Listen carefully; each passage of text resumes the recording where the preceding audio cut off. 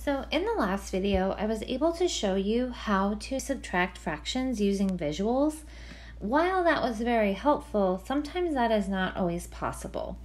So what I'm going to do in this video is show you how to subtract fractions using your times table or finding the least common multiple. So like in the previous videos, what I'm going to do is I'm going to be looking at my denominators, which are 2 and 4. So I'm going to circle the 2, and what I'm going to do is I'm just going to look all the way across and notice all of the multiples of 2. Then what I'm going to do is I'm going to look down here to 4. And what I'm going to do is I'm just going to start looking for numbers that 2 has in common with 4. I don't have to go very far to see that they both share a 4. So now what I'm going to do is I'm just going to start finding my common multiples. So I'm going to go straight up here, and I see a 2, and that lets me know that 2 times 2 is 4. So that lets me know that both of these are going to be a 4. And what I have to ask myself now is, what did I do to turn this 2 into a 4? Well, using my multiplication chart, I can look up again and I can notice, oh, I multiplied by 2. So if I multiplied the denominator by 2 to get 4, that lets me know that I also have to multiply the denominator or numerator by 2, because what I do to the bottom, I have to do to the top.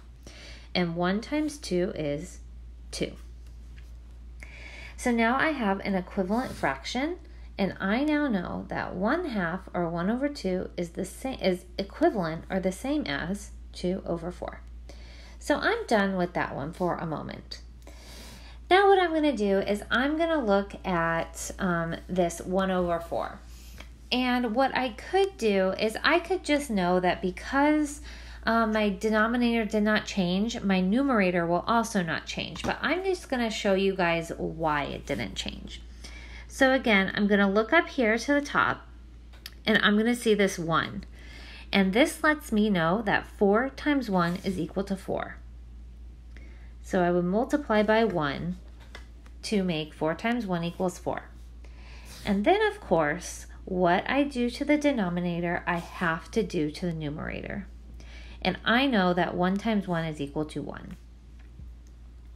So now because my denominators are the same, and I have made both of my fractions equivalent, I can go ahead and subtract.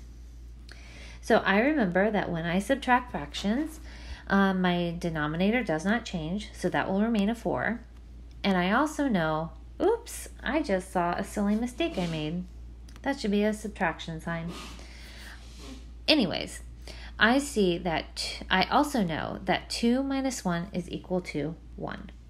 So that lets me know that 1/2 minus 1/4 is equal to 1/4. And I was able to figure that out by making 1 over 2 into 2 over 4, and these are equivalent fractions. And then 1 over 4 did not change because it has a common denominator, because 4 is their common multiple and a common denominator.